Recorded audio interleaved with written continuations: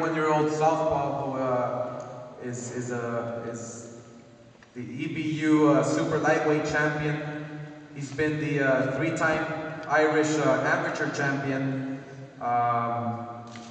Obviously now stepping up in the most difficult match to date, stepping up in that big stage. He has proven that he belongs there with the elite. And it just once again goes to show you the character of Amir Khan, fighting the best and fighting undefeated fighters who haven't tasted defeat. That's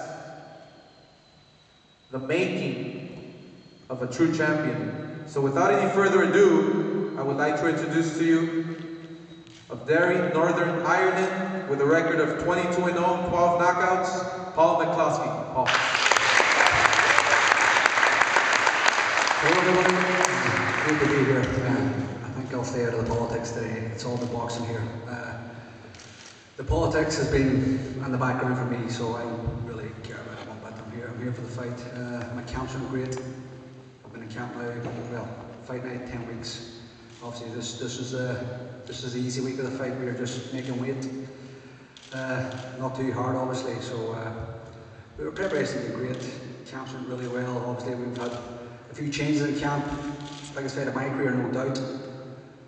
Obviously I've been studying Amir and what he's good at and what he's not so good at, you know, and every fighter's got loads of talents, but they've also got lots of weaknesses too, you know, and we've been studying them as well as possible. And on fight night, the plan is to exploit them weaknesses, and obviously he's doing the same to me as well, you know. So I'm looking forward to the fight. I'd like to thank everybody that's been behind me the whole way through this campaign.